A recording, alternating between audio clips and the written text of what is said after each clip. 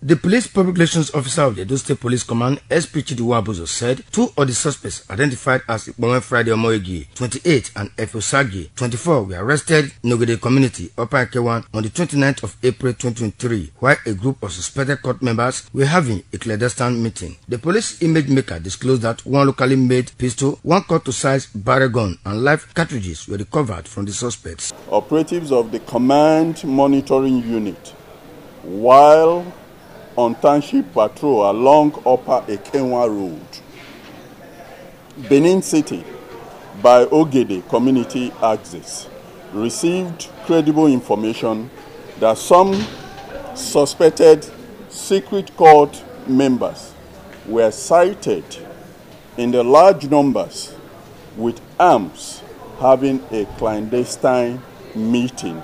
SP Nwabuzor said a group of 12 armed suspected cultists were also apprehended at Ikponwe community of Bobaka local government area of Edo State by policemen attached to the command's Intelligent Rapid Response Squad. Edo State Police spokesperson said the suspects have made useful statements and confessed their membership of different cult groups. Cultism, unlawful assembly, public breach of peace, unlawful possession of firearms, recovery of firearms.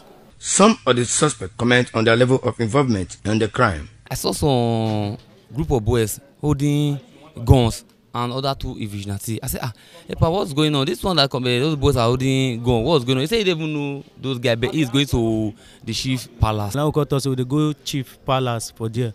Now they can say like we can do rebel for the community. Before we know, we can see all those people come out for chief palace. The day is a big motto.